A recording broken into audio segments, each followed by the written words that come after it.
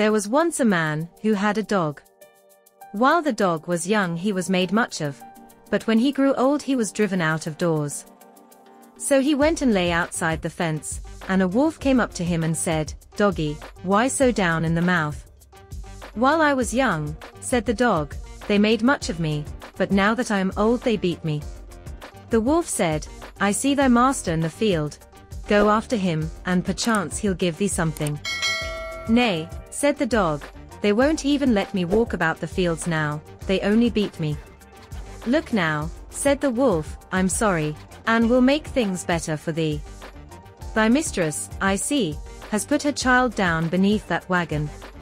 I'll seize it, and make off with it. Run thou after me and bark, and though thou hast no teeth left, touzle me as much as thou canst, so that thy mistress may see it."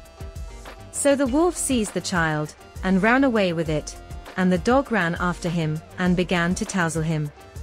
His mistress saw it, and made after them with a harrow, crying at the same time, "Husband, husband! The wolf has got the child.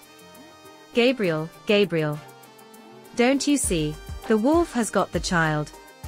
Then the man chased the wolf, and got back the child. "Brave old dog," said he, "you are old and toothless, and yet you can give help in time of need, and will not let your master's child be stolen." And henceforth the woman and her husband gave the old dog a large lump of bread every day.